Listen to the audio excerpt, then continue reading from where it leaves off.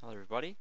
Welcome back to part 3 of generating functions, and today we'll be looking at how we can use generating functions to, one, get a generating function for a recurrence relation, and use that to explicitly solve the recurrence relation. Alright, so I'm going to be using the Fibonacci sequence because I think most people are familiar with this. This is most common recurrence relation. But I must say that some details of sort of solving for the Fibonacci numbers explicitly will be a bit confusing because of how simple the coefficients are, but I'll get to that. Alright, so we have this recurrence relation, right? And we know that if we take two previous terms in the Fibonacci sequence, we add them together, we get the next one. And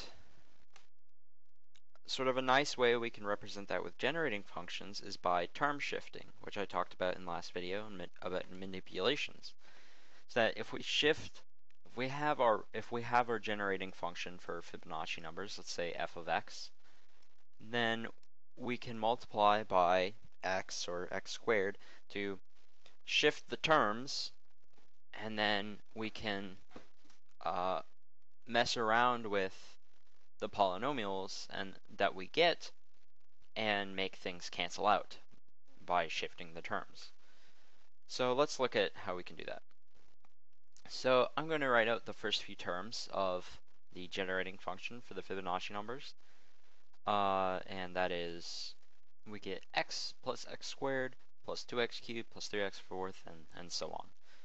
And this is not 1, 2, 3, 4, 5, 6, 7. It's the Fibonacci numbers. And so like I said, we can use term shifting. So if we look at x times f of x and what that is equal to, just like in the last video, I will sort of write it so we have the second degree terms lining up and so on and so forth. And so we get x squared plus x cubed plus 2x cubed, or that should be a 4. And like that and so forth. And then we have x squared times f of x, which starts out with x cubed and x4.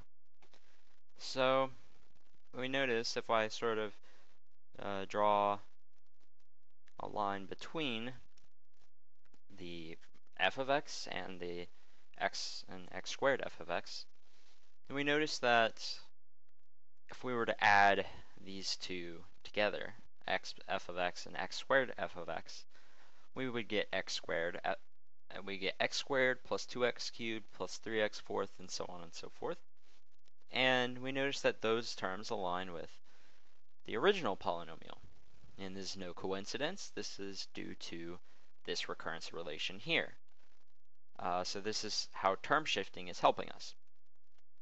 So if I subtract x times f of x and I subtract x squared times f of x, then everything will cancel except for this x. So we have something that's in terms of f of x, and we have something, or we just have something that's not in terms of f of x. And easy enough, we can just factor out an f of x and simplify. And what we get is that f of x, the generating function for the Fibonacci numbers, is equal to x divided by 1 minus x squared. Whew, well, we've got our generating function now. And on its own, it doesn't really do much. We can solve some problems with it, which I'll whenever we do more sort of problem solving type problems, I'll show how we can use this generating function here. But on its own, it doesn't give us an explicit form for the Fibonacci numbers, because we still have to either do polynomial division, which is yucky, or Taylor expansion, which is also yucky. So it doesn't help us much. But what if we just did polynomial, or not partial fraction decomposition, right? Because we have a quadratic here. And whenever we have uh, a recurrence relation of this form, where it's just like two terms on this side and the nth term here, we will get a quadratic here. And this quadratic is closely, I say closely related to what we call the characteristic polynomial of a recurrence relation. Now, the characteristic polynomial here is x squared is equal to x plus 1, or x squared minus x minus 1 is equal to 0. And notice that this, even if we were to sort of negate it, right, we'd have negative, or no, not even, right? But this is sort of, this is not, we sort of have a negative here. I guess I don't know how to phrase this, but this is not our our characteristic polynomial. Is in fact, if I were to plug in, say, 1 over x, right? I would have 1 over x squared minus 1 over x minus 1 is equal to 0. And then if I multiply everything by x squared, I get 1 minus x squared is equal to 0. This is what we have here. So basically, this whatever quadratic we get here, if we do this for any type of recurrence relation, we don't get the characteristic polynomial. We get sort of the inverse characteristic polynomial. Whatever we get when we plug in 1 over x and clear denominators. Well, how does this help us? If you know anything about polynomial transformations, we can see that if x, or let's say if r is some root of the characteristic polynomial, then 1 over r is a root of this polynomial, because we're plugging in 1 over x, so 1 over r will give us r. And clearly 0 is never a root here, because we don't have a factor of x, so we don't have to deal with what if 0 is a root, because it's not. So basically, let's say that the two roots of our characteristic polynomial are r1 and r2, and we can find those later. Then we can use partial fraction decomposition, and we can say that this is equal to a, some constant a, times 1, and we can actually write 1 minus r1x, since 1 over r minus 1 is a root. If we plugged in 1 over r minus 1, we would get 1 minus 1, which, of course, is 0. So this is the first fraction, and the second fraction is just b, the same thing, b divided by 1 minus r2x.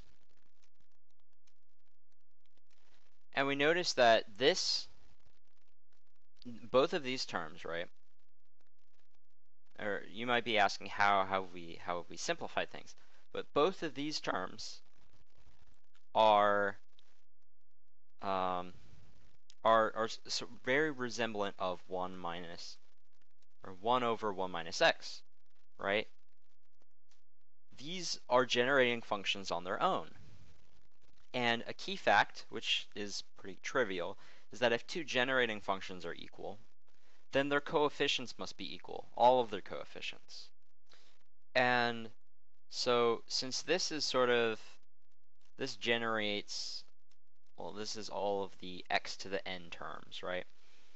But something like this where it's r1x, we just plug in r1x into x to the n, and we get sort of the infinite sum of r1 to the n, x to the n.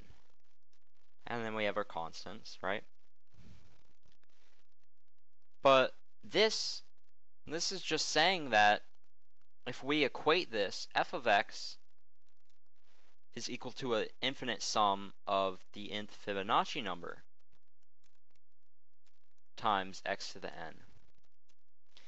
So what we're saying here is that the nth Fibonacci number is equal to a r1 to the n plus b times r2 to the n. And so we can use, if we use partial fraction decomposition, we can actually solve for a and b, or we could plug in values of n and solve for a and b. And then we can use the quadratic formula to find r1 and r2. I'm not going to show all that work because I've basically just laid out the process of it, and that should be enough. If you want to do it for yourself, you can do that.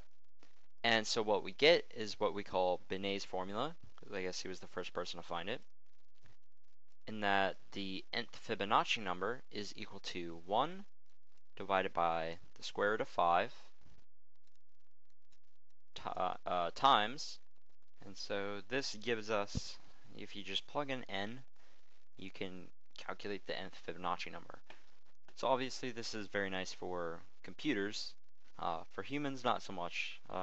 Just doing anything over squared is a nightmare, and it's much faster probably to just write it out by hand. But computers can do this, very quickly, and recursion isn't often very nice for computers to do. So just sort of a real-world application, sort of. But anyway, this is how generating functions can be used to solve recurrence relations. And this partial fraction decomposition here is actually applicable for more than two-term sort of thing. Recurrence, if you just calculate the characteristic polynomial, the explicit form will always be, you'll have the roots to the nth power and then times some coefficient. And that can be proved more generally just using generating functions. So thank you for watching. I hope you enjoyed this video, and I'll see you next time. Thank you.